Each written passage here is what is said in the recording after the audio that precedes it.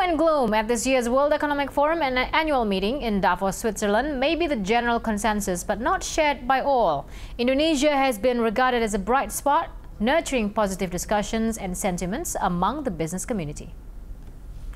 The global economic slowdown and the depreciation of rupiah in 2015 were great tests to President Joko Widodo and his administration, but the economic policy package is a testament of Jokowi's commitment in bureaucracy reform and infrastructure development, two vital factors in improving investment and business climate in the country.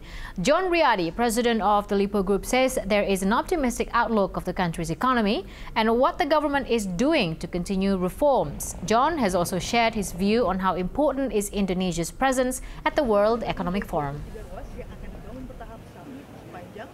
Well, I think it's very important. You know, Indonesia is the fourth largest country in the world. We have an important voice on all the major challenges and issues being discussed in Davos today.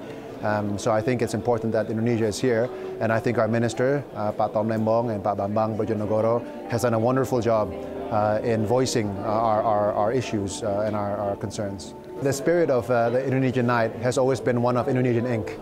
So all of the Indonesian private sectors come together and we partner together and to create the Indonesian night. So I think it sends a very strong message that business is alive, that business is united, and that we're optimistic behind the government.